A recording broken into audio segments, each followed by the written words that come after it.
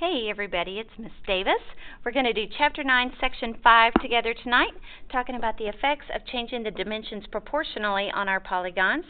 So the first thing you need to do is make sure you have all of your supplies, make sure you have your notebook and the 2 pieces of paper that you picked up in class today. You should have gotten a full sheet and another half sheet, so you can set those aside.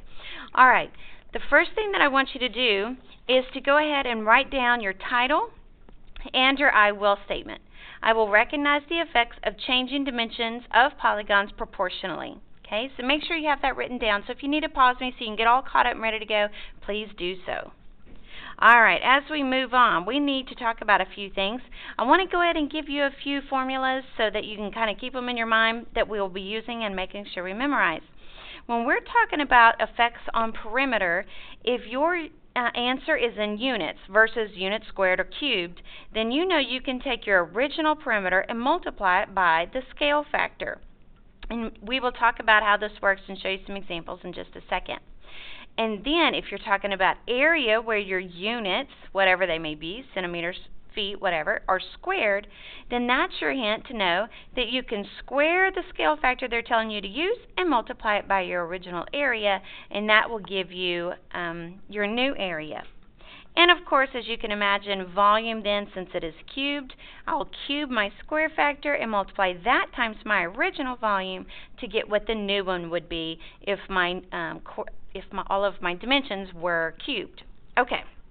Or multiplied by whatever scale factor they give me. Alright, so now what you need to do is you need to take this piece of paper that you picked up. This one, you should have gotten a full sheet. Okay, you have several questions, 1 and 2. If you'll just maybe fold it where this little parallelogram is on the front, that would be great. And then you also have this second little sheet. Okay, so let's put that one aside, but pull out the full one. Okay, and we're going to work on this first question together. It's talking about the effects on the area of different polygons. Alright, so let's read this one together. It says, what happens to the area of the parallelogram if the base is tripled? Well, in this, I always, if I can't remember what I'm supposed to do or what the rule is, I go ahead and come up with an original, make up any dimensions that you want, affect them the way they say, and then figure out what your new area or perimeter or whatever will be. So here I said 4 and 3. When I found my original area, it was 12 units squared. And when I tripled just the base, it made it 36 units squared. So see how I could have just multiplied my original area by 3, the scale factor, and gotten my new dimension, my new area. But notice that that doesn't really follow the rule, because our rule said if the area had units squared, I squared the scale factor and multiplied that. This is the case only because we only multiplied or changed one dimension. Okay? We'll see what happens when we change both. So if you only change one, then the area is going to be multiplied by just the square factor itself, not square factor squared. Okay, and then of course if we change both of the dimensions, then you're going to follow the rule where if the units are squared like an area, you will square your scale factor and multiply that by the original area.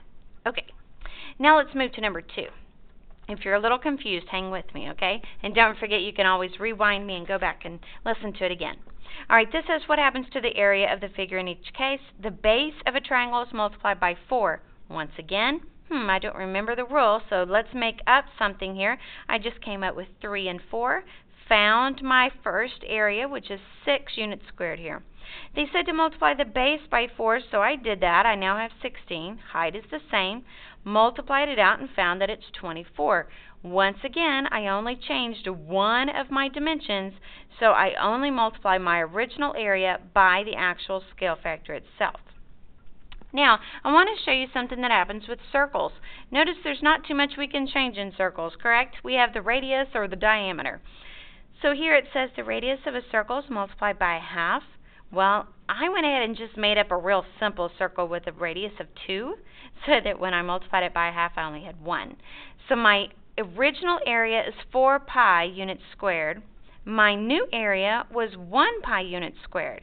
Well, that's not multiplying it just by 1/2, but it's a circle, so it's special.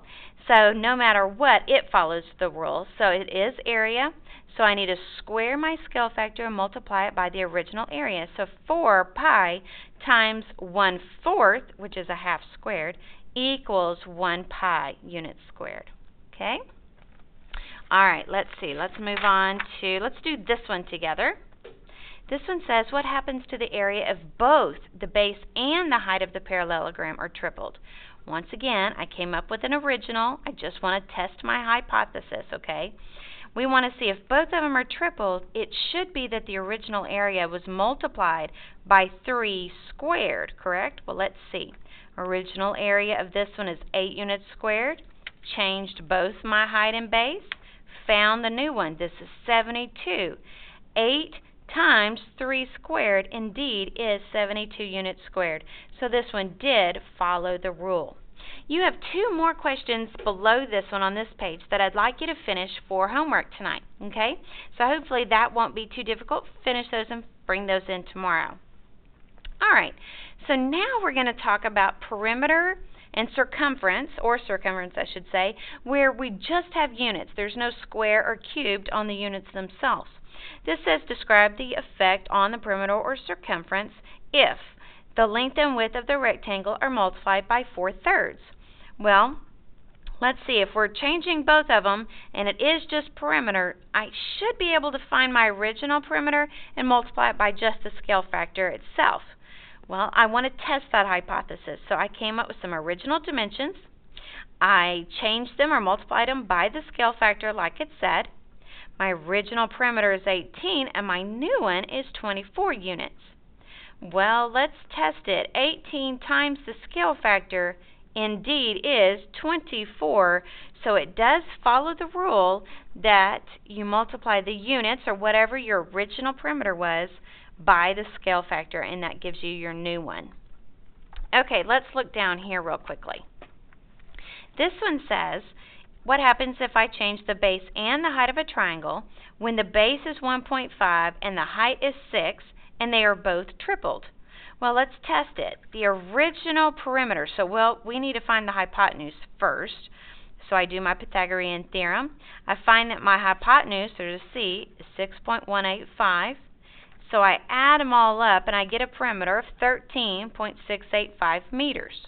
Okay, well, let's go ahead and triple everything. So tripling the height and tripling the base. I still have to find my hypotenuse. So let's see, my new hypotenuse is 18.554 meters.